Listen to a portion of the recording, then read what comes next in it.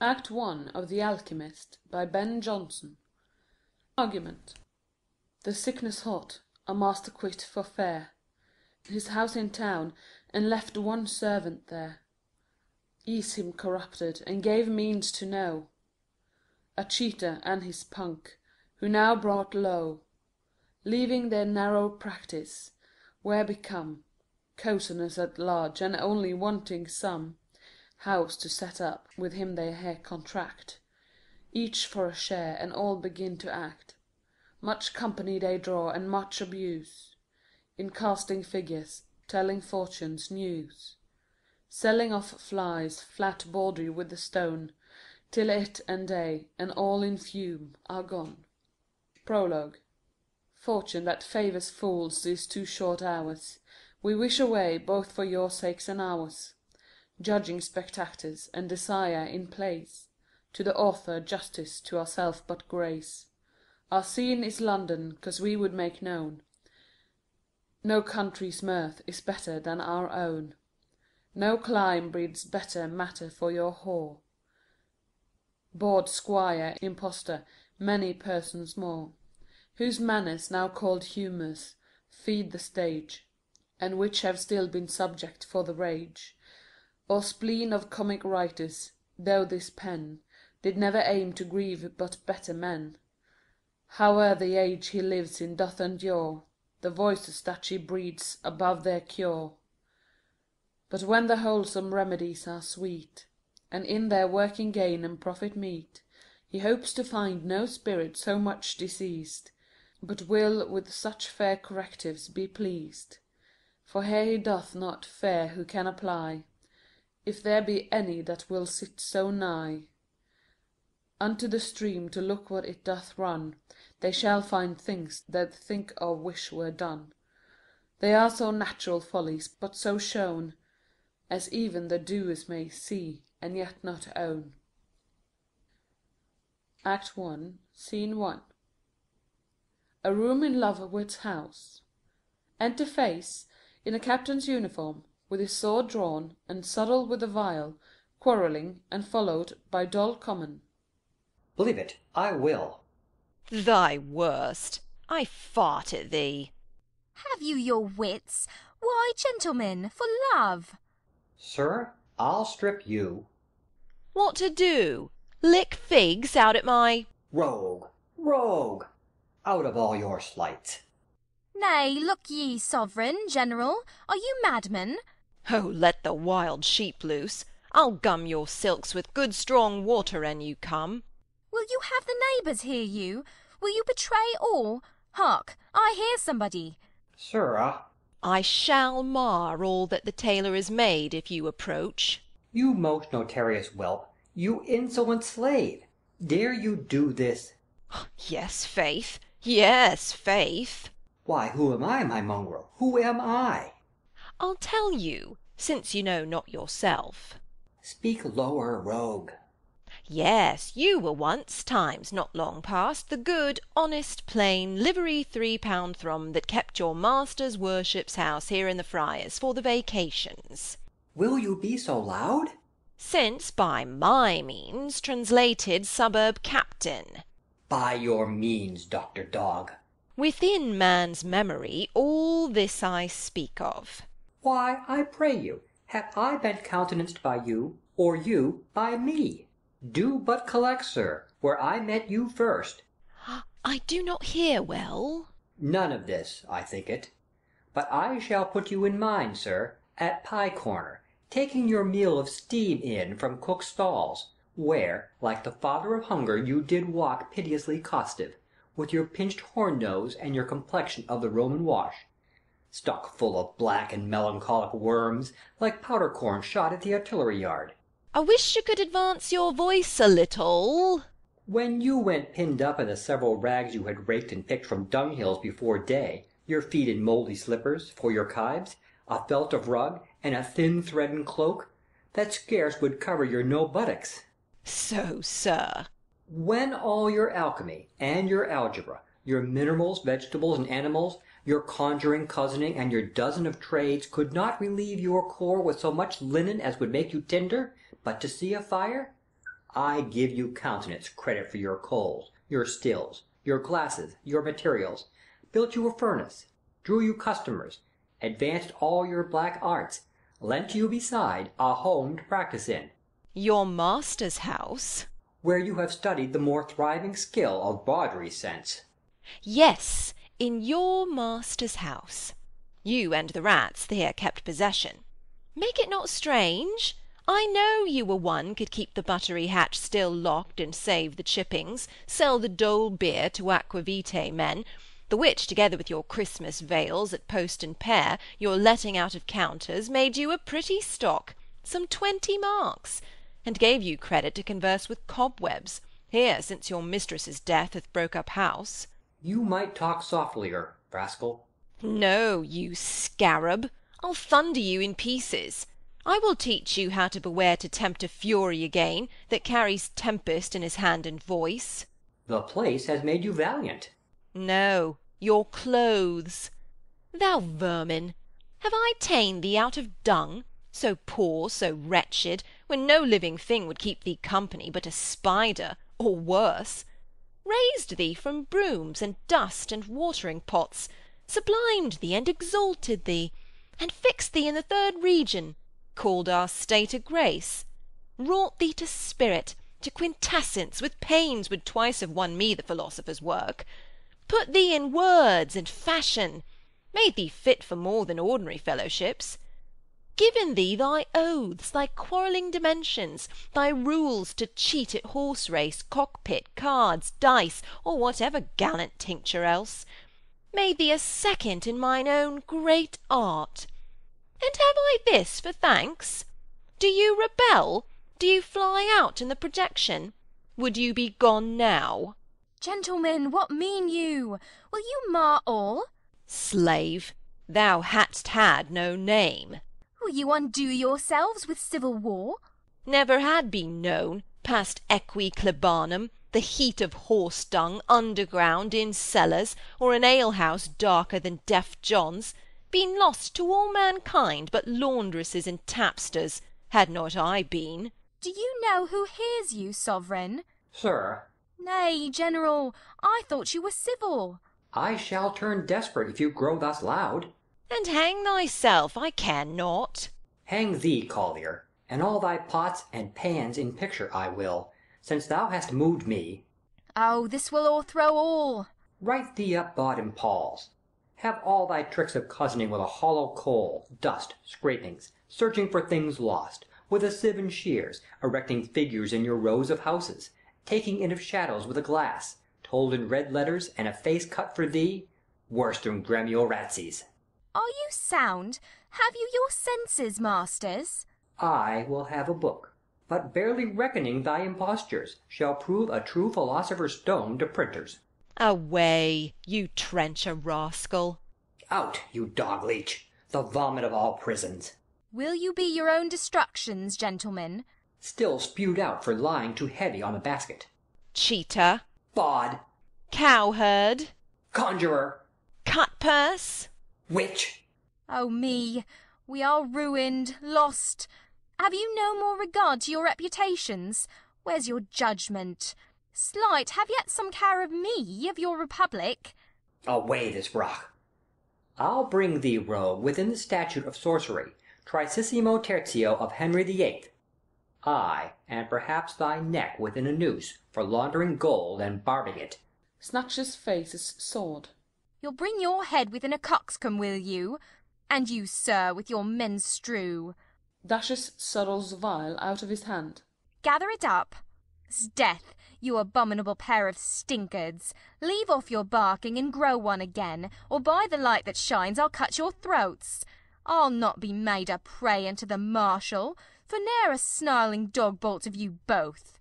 Have you together cozened all this while, and all the world, and shall it now be said you've made most courteous shift to cozen yourselves? You will accuse him, you will bring him in within the statute. Who shall take your word? A whoreson, upstart, apocryphal captain, whom not a Puritan in Blackfriars will trust so much as for a feather. And you, too, will give the cause forsooth. You will insult and claim a primacy in the divisions. You must be chief, as if you only had the powder to project with, and the work were not begun out of equality. The venture tripartite, all things in common, without priority. 'Sdeath, you perpetual curs!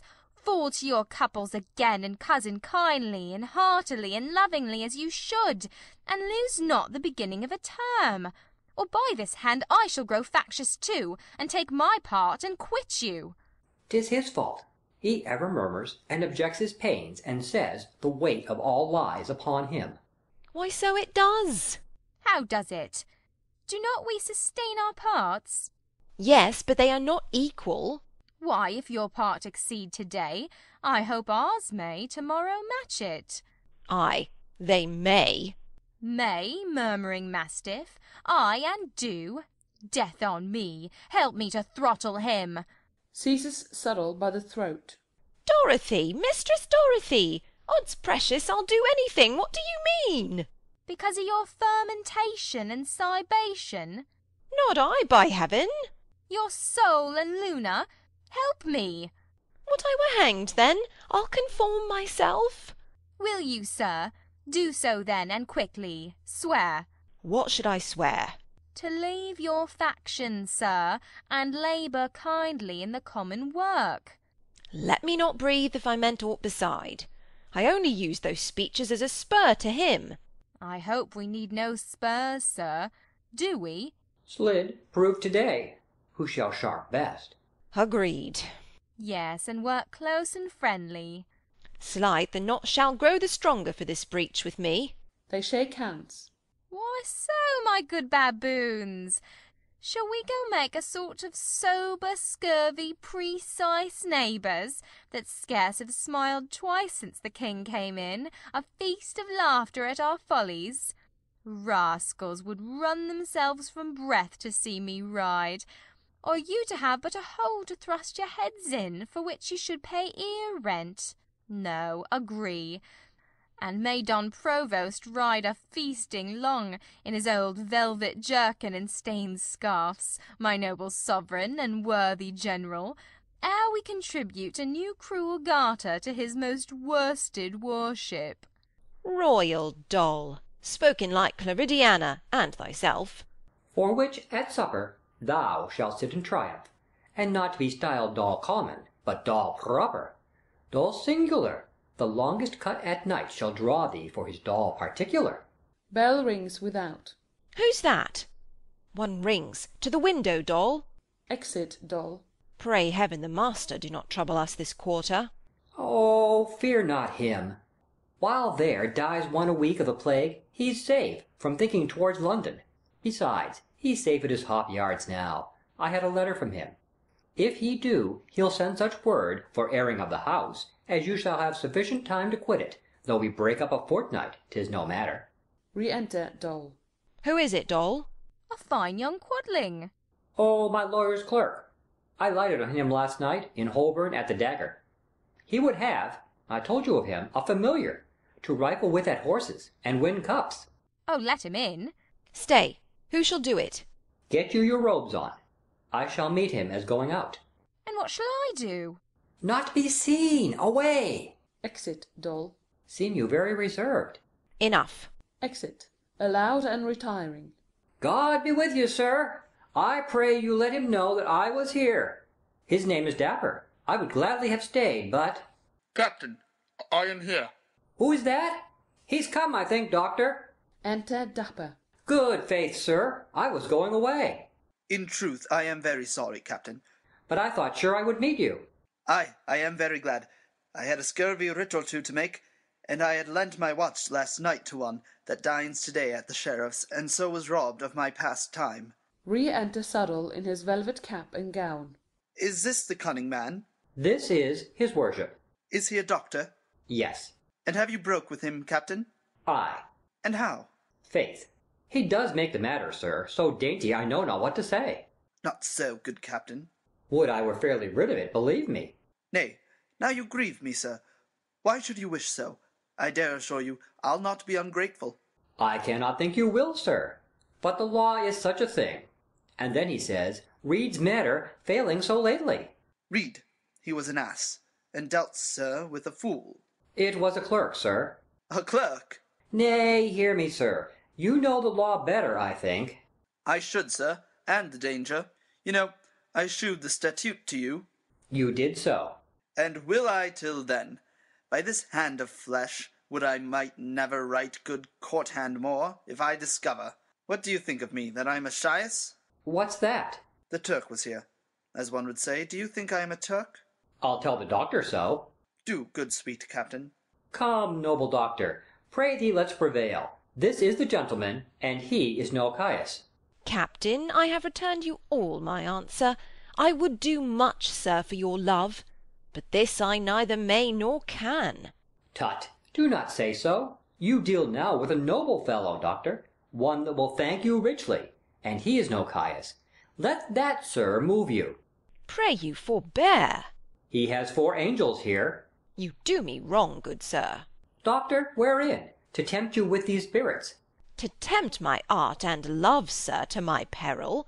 For heaven, I scarce can think you are my friend, that so would draw me to apparent danger. I draw you, a horse draw you, and a halter, you and your flies together. Nay, good captain. That know no difference of men? Good words, sir. Good deeds, Sir Dr. Dogsmeat. Slight, I bring you no cheating climb of the clothes or clarabels, that look as big as 5 and 50, and flush, and spit out secrets like hot custard.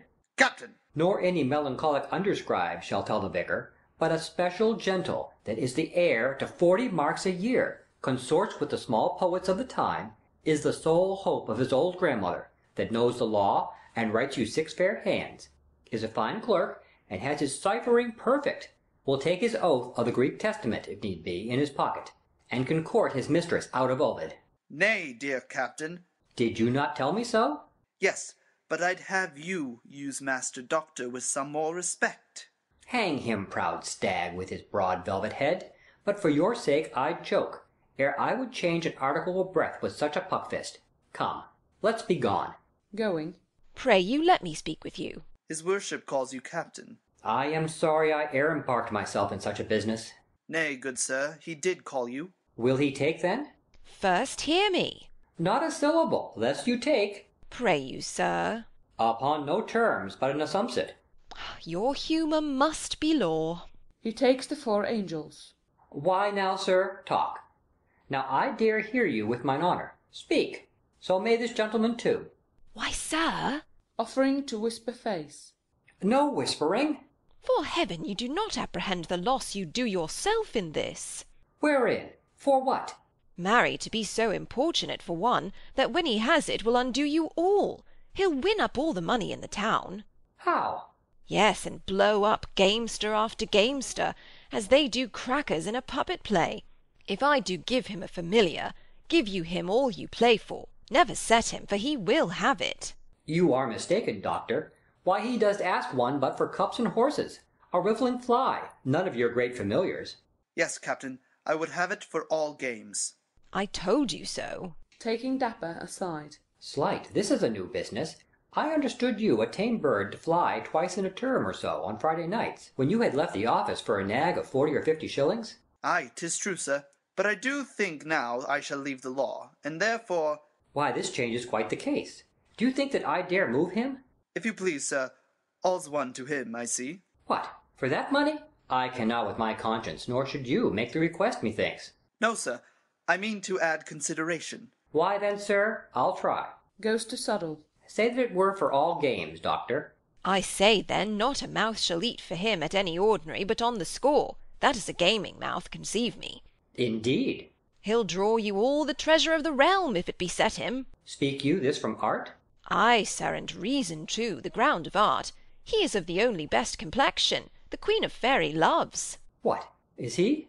Peace, he'll overhear you. Sir, should she but see him. What? Do not you tell him. Will he win at cards, too? Ah, the spirits of dead Holland, living Isaac, you'd swear were in him. Such a vigorous luck as cannot be resisted. Slight, he'll put 6 of your gallants to a cloak indeed. A strange success that some man shall be born to. He hears you, man. Sir, I'll not be ungrateful. Faith, I have confidence in his good nature, You hear, he says he will not be ungrateful.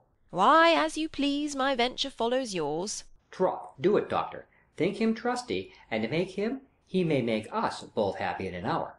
Win some £5,000, and send us to't. Believe it, and I will, sir. And you shall, sir. Takes him aside. You have heard all? No, what was't? Nothing, I, sir. Nothing. A little, sir. Well, a rare star reigned in your birth. At mine, sir, no. The doctor swears that you are Nay, Captain, you'll tell all now. allied to the Queen of Fairy. Who? That I am?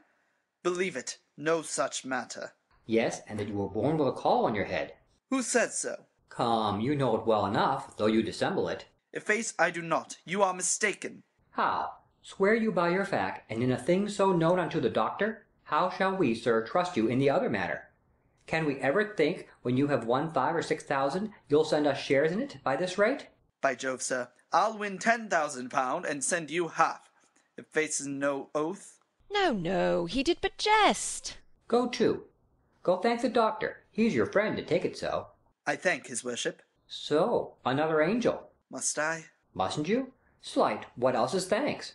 Will you be trivial, doctor? Dapper gives him the money. When must he come for his familiar? Shall I not have it with me? Oh, good sir, there must a world of ceremonies pass. You must be bathed and fumigated first. Besides, the Queen of Fairy does not rise till it be noon. Not if she danced to-night. And she must bless it. Did you never see her royal grace yet? Whom? Your aunt of Fairy. Not since she kissed him in the cradle, Captain. I can resolve you that. Well, see her grace whate'er it cost you. For a thing that I know, it will be somewhat hard to compass. But, however, see her. You are made, believe it, if you can see her. Her grace is a lone woman, and very rich. And if she takes a fancy, she will do strange things. See her at any hand. Slid, she may have to leave you all she has. It is the doctor's fear. How will't be done, then? Let me alone. Take you no thought.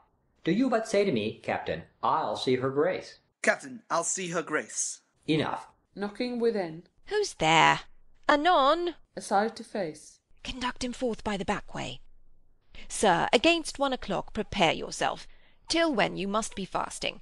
Only take 3 drops of vinegar in at your nose, 2 at your mouth, and 1 at either ear. Then bathe your fingers' ends, and wash your eyes, to sharpen your 5 senses, and cry, hum, thrice, and then buzz as often, and then come. Exit. Can you remember this? I warrant you. Well then, away. It is but your bestowing some 20 nobles among her grace's servants, and put on a clean shirt. You do not know what grace her grace may do you in clean linen. Exeunt Face and Dapper. Within. Come in. Good wives, I pray you forbear me now. Troth, I can do you no good till afternoon. Re-enters, followed by Drugger. What is your name, say you? Abel Drugger? Yes, sir. A seller of tobacco? Yes, sir. Free of the grocers? Ay, an't please you. Well, your business, Abel? This, an't please your worship. I am a young beginner, and am building of a new shop, and like your worship, just at corner of a street. Here's the plot on it. And I would know by art, sir, of your worship, which way I should make my door, by necromancy, and where my shelves, and which should be for boxes, and which for pots. I would be glad to thrive, sir, and I was wished to your worship by a gentleman, one Captain Face, that says you know men's planets, and their good angels, and their bad. I do, if I do see them. Re-enter Face. What? My honest Abel, thou art well met here. Troth, sir, I was speaking just as your worship came here, of your worship. I pray you speak for me to Master Doctor. He shall do anything. Doctor, do you hear? This is my friend Abel, an honest fellow. He lets me have good tobacco, and he does not sophisticate it with sackleys or oil, nor washes it in muscatel and grains, nor buries it in gravel underground, wrapped up in greasy leather, or pist-clouts, but keeps it in fine lily pots, that, opened, smell like a conserve of roses or French beans. He has maple block, his silver tongs, Winchester pipes, and a fire of juniper. A neat, spruce, honest fellow, and no goldsmith. He is a fortunate fellow, that I am sure on. Already, sir, have you found it? Lo thee, Abel. And in a right way toward riches. Sir. This summer he will be of the clothing of his company, and next spring called to the Scarlet to spend what he can. What, and so little beard? Sir, you must think he may have a receipt to make hair come. But he'll be wise, preserve his youth, and fine for it. His fortune looks for him another way. Slid, doctor, how canst thou know this so soon? I am amused at that. By a rule, captain, in metaposcopy, which I do work by, a certain star o' the forehead, which you see not. Your chestnut or your olive-coloured face does never fail, and your long ear doth promise. I knew it by certain spots, too, in his teeth, and on the nail of his mercurial finger. Which finger's that? His little finger. Look. You were born upon a Wednesday? Yes, indeed, sir. The thumb, in chiromancy, we give Venus, the forefinger to Jove, the midst to Saturn, the ring to Sol, the least to Mercury, who is the lord, sir, of his horoscope, his house of life being Libra, which foreshowed he should be a merchant and should trade with balance. Why, this is strange. Is it not, honest Nab? There is a ship now coming from Ormus that shall yield him such a commodity of drugs. Pointing to the plan. This is the west, and this the south? Yes, sir. And those are your two sides? Aye, sir. Make me your door, then, south, your broadside west, and on the east side of your shop, aloft, write Mathlai, Tarmiel, and Baraborat. Upon the north part, Rael, Velel, Thiel. They are the names of those mercurial spirits that do fright flies from boxes. Yes, sir. And beneath your threshold bury me a lodestone to draw in gallants that wear spurs. The rest they'll seem to follow. That's a secret, Nab. And on your stall a puppet with a vice and a court fucus to call city dames. You shall deal much with minerals. Sir, I have at home already. Ay, I know you have arsenic, vitriol, sal tartar, argyle, alkali, cinnabar, I know all.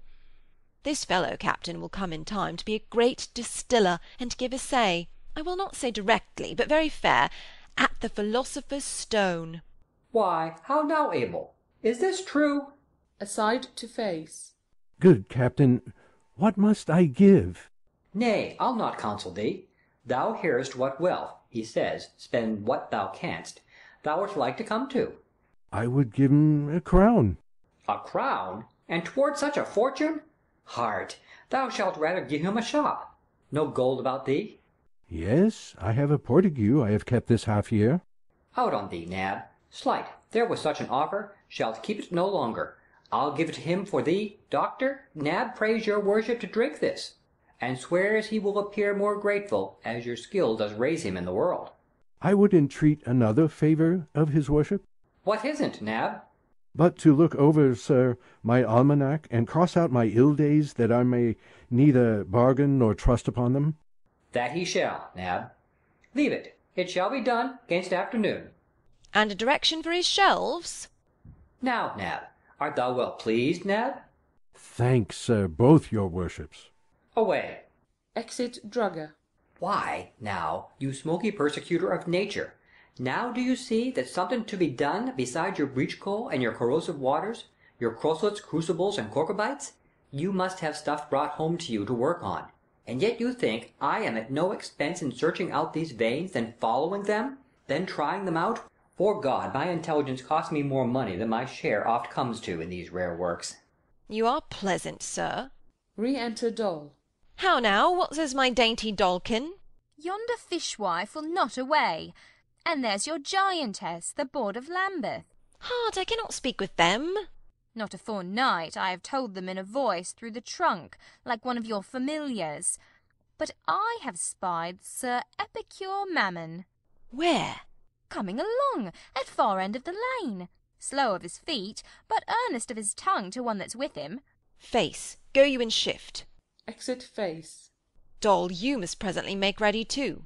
Why, what's the matter? Oh, I did look for him with the sun's rising. Marvel he could sleep. This is the day I am to perfect for him this magisterium, our great work, the stone, and yield it made into his hands, of which he has this month talked as he were possessed, and now he's dealing pieces on't away. Methinks I see him entering ordinaries, dispensing for the pox and plaguey houses, reaching his dose, walking moorfields for lepers, and offering citizens' wives pomander bracelets as his preservative, made of the elixir. searching the spittle to make old boards young, and the highways for beggars to make rich. I see no end of his labours. He will make nature ashamed of her long sleep, when art, who's but a step-dame, shall do more than she, in her best love to mankind, ever could.